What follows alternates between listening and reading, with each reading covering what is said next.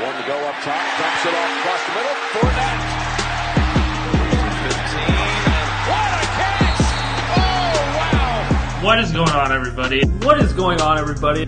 What is going on, everybody? It is Treeb from Treeb Talks here for another episode of Treeb Talks. What is going on, everybody? It is Treeb from Treeb Talks here for video number 2 for you filthy animals today.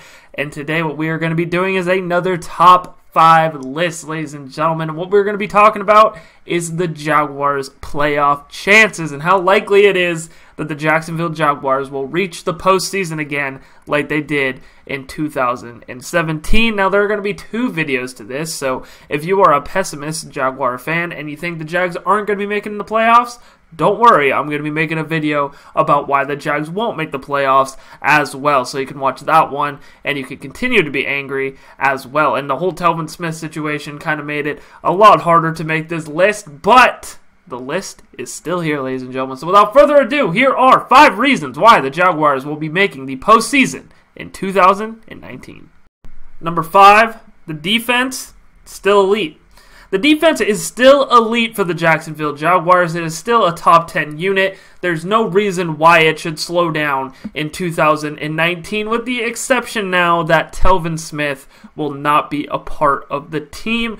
But the Jags do have some linebackers that could step in and play in his absence. A guy that I really want to keep my eye on, because if he ends up working and if he ends up panning out and getting some playing time, Quincy Williams, that would be very, very interesting if he came in relief of Telvin Smith for the 2019 season. He came in and he balled out, and I think he has the potential to do it. He would fit in well with this defense with a bunch of hard hitters, trash talkers. It seems like that is a big part of Quincy Williams' game. And you also got this front four that it just got better. It just got better with the addition of Josh Allen. You still got Calais Campbell, Yannick Ngakoue, who we still need to pay, Avery Jones, Marcel Darius, Taven Bryan. This is the best defensive line in the NFL, from the starting 4 to the depth as well. You got Taven Bryan coming off the bench at defensive tackle, former first-round pick that can make an impact. You got Josh Allen coming off the bench as well, and he will be making quite the impact as well. But in my ideal scenario, I'd like to move Calais Campbell down so we have Darius, Campbell, Yan, and Allen, and that starting front 4 will just be way too much cheese, ladies and gentlemen. But I still think this defense is elite. I still think this defense is top 10, and it still has the potential to carry us to the promised land. Number 4, new quarterback. There is a new quarterback in Jacksonville by the name of Big Dick Nick, and I think his last name is Foles. I honestly thought his last name was Nick, and his first name was Big, and his middle name was Dick. That's Treeb's attempt at comedy, ladies and gentlemen. I will be here literally 6 days a week. Ain't nobody outworking me. Them to just straight facts. You're going to have to stick around for the comedy if you like the content, ladies and gentlemen. But Nick Foles is a good change of pace from Blake Bortles, a natural thrower of the football, something we didn't have for the last 4 to 5 years. You just had Blake Bortles' awkward throwing motion, and you would say to yourself, why do I like this guy so much? He is so bad, he's only holding us back. And that was the case. Everybody in the Jags organization, or not the Jags organization, but the Jags fan base, always says that we are just one quarterback away. Give us a quarterback and we will do work, ladies and gentlemen. And that's what the Jags got in Nick Foles, whether you like it or you don't. You know, you got to come around to the idea that Nick Foles is a Super Bowl MVP. He performs really well when it matters in the playoffs. And I think if he has that same mentality that he has when he came in for the Eagles in the postseason, and he plays lights out, and, you know, even like towards the latter part of the regular season, you know, the Eagles were on the playoff bubble, but he managed to get them in to the postseason. So that was a good move by Nick Foles.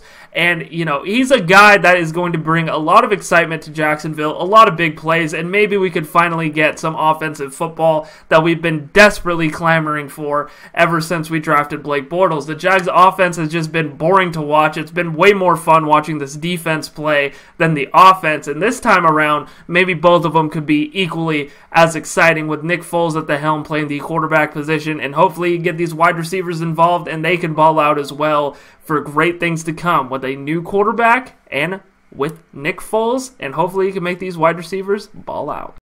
Number 3, Leonard Fournette's bounce back story. We all know the case with Leonard Fournette. He's kind of a guy that gets into a lot of trouble, the unpaid speeding ticket. He gets injured quite a bit. He sits on the fucking sidelines with his arms crossed last year. He seems like a problem. But if you follow him on Instagram or Twitter, you see the work that Leonard Fournette's putting in. He truly wants this season to be special and to be different. If he reaches the 2017 form, he is going to be a great part of this offense. And plus, they will not be loading the box as much as they did in prior years with Leonard Fournette, because now we have a quarterback that can sling the ball. So some more breakaway runs and some more big-time runs for Leonard Fournette is definitely in his future. I think this guy can definitely reach 1,000 yards. And I know a lot of you are going to be staying away from him in your fantasy football league, but you definitely should not be doing it, because this is the year Leonard Fournette bounces back, and he's going to be a big part of this Jaguar offense, a huge part, probably the main vocal point of this Jags offense, and he's going to have a great bounce back story this year. Hopefully he stays healthy all the way throughout the season, because he is going to be fun to watch, because this is a man on a mission. Number 2, the draft has instant impact players. You got guys like Jaywan Taylor, who is selected in the second round, who is going to probably be slotted in at the starting right tackle position. He will have to battle it out with 2 other guys, but he could come in, make an instant impact, and help out this Jaguar offensive line. You also got Josh Allen, who is going to help the depth of this defensive line and help this defensive line as a whole. This guy is a raw talent. He's a dog. He's going to get after it, and he is going to be playing very, very well, and he's going to have an instant impact with this Jaguar defense. Every time he comes onto the field, he's going to be fresh if he's not a starter.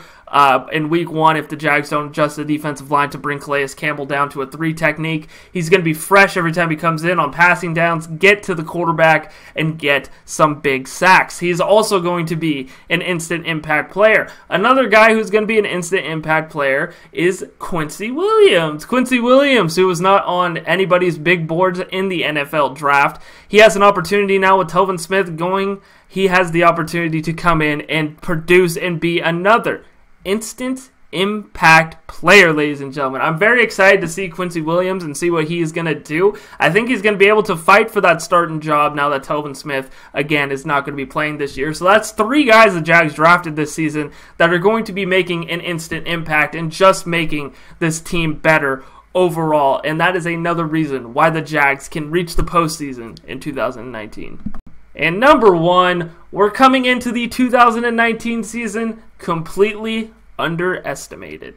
That's when the Jags perform at their absolute best, when they are underestimated. 2017, not a single primetime game. The Steelers were looking forward to playing the Patriots in the AFC Championship game. You know, the stories keep flooding and flooding in from the 2017 season. We weren't supposed to be there. This wasn't supposed to be our opportunity. But what did we do? We went to the playoffs. We took the opportunity, made it all the way to the AFC Championship game with Blake Bortles. Now that you factor in all the good things that the Jags have with Leonard's bounce back season, a whole new quarterback, and guys from the draft that are going to be making an instant impact, this is going to be a better squad than the 2017 squad. I think that they have the talent there, that they could be even better. The only setback is the Jags do have a very tough schedule in 2019, so they are going to have to go out there and win the games they are supposed to win, because everybody is counting us out in 2019 like they always do year in and year out. And why wouldn't they? I mean, we went 5-11 last year.